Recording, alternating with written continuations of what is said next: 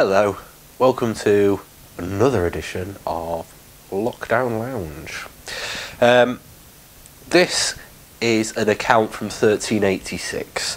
It is John of Gaunt, the Duke of Lancaster, with the King of Portugal leading an expedition to Galicia in northwestern Spain against the King of Castile. The reason the English are there, of course, is the King of Castile is supported by the French. So not much explanation needed there. Enemy of my enemy and all that. And I might just call this Mad Dogs and John of Gaunt. The only things to be found out in the midday sun. So, these two great lords and their armies were in Galicia. They stripped the country of food. The days grew hotter and hotter, until no one dared to go out riding after 9 o'clock unless he wanted to be scorched by the sun. No grass could grow, nor any other eatable thing, so hard and dry and sun-baked was the earth. The knights and squires saw how dangerous the situation might become, and the shortage of foodstuffs and the increasing strength of the sun. They began to grumble, and their complaints ran through the army. So, these two great lords and their armies were in Galicia. They stripped the country of food. The days grew hotter and hotter until no one dared to go out riding after 9 o'clock unless he wanted to be scorched by the sun.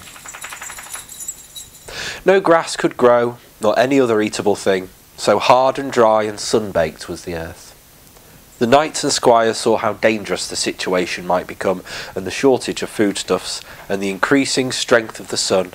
They began to grumble, and their complaints ran through the army. This campaign is shaping badly. Two things tell against us particularly. We are taking women with us, and they always want to sit about. This Spanish land is not a pleasant one. Agreeable to a campaign across as France is, with all those big villages, that rich country, those cool rivers, lakes and pools, mild and palatable wines to give new strength to fighting men. And temperate climate. Everything is different here. The summer wore on and the sun rose higher in the sky and the days became marvellously hot. It was around midsummer when the sun is in its strength and pride, especially in those countries of Spain and Granada, and the kingdom far from the regions of the north. Since the beginning of April, no moisture had descended on the earth. Neither rain nor dew, and the grass was burnt brown. The Englishmen ate quantities of grapes when they could get them, because they were refreshing and juicy. And then they drank those strong wines of Lisbon and Portugal to quench their thirst. But the more they drank, the hotter they became, for the wines burnt their livers and lungs, and all the entrails of their stomachs, being quite foreign to the natural diet. The English live on mild flavoured food and good heavy ales, which keep their bodies humid.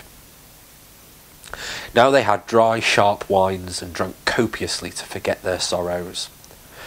The nights there are hot, after the heat of the previous day, but near dawn the air suddenly grows cold.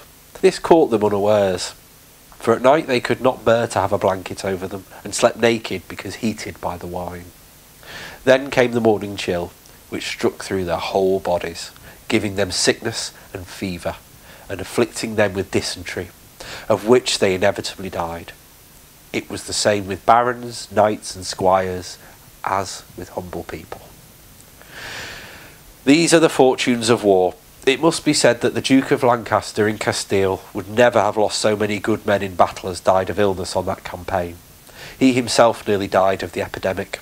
Out of 1,500 men-at-arms and a full 4,000 archers, whom the Duke of Lancaster had led out from England, not more than half returned, or even fewer. Well, in some respects, quite a modern tale. I expect if you go to Spain today, maybe outside of a pandemic, you'll still find some pretty ill-looking English people suffering from the heat and too much alcohol, so some things don't change, do they? Anyway, I hope you enjoyed it. Until next time.